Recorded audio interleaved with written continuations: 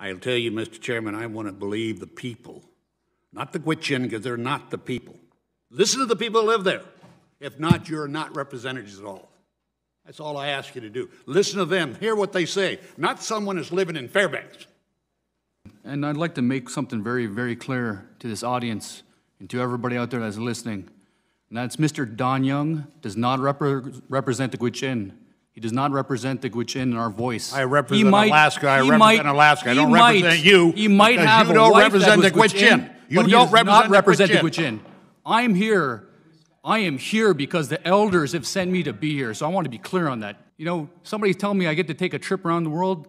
I got that invitation years ago. It's called the U.S. Army when I did my 3 tours in Iraq. So I've seen plenty of the world. And I don't need somebody to send me else outwhere. And so you think about that. I've been to combat. I know what war is like. And I came home and I see my people under attack. And so what do? I do what a warrior does.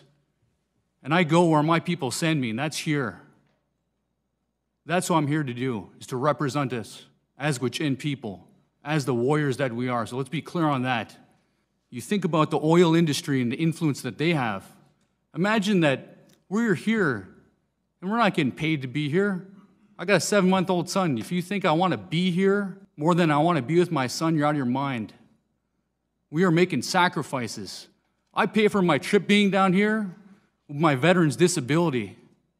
I make sacrifice. Everybody you see here makes sacrifices to be here. And so to say that we're doing this because we're going to get some sort of trip is an insult.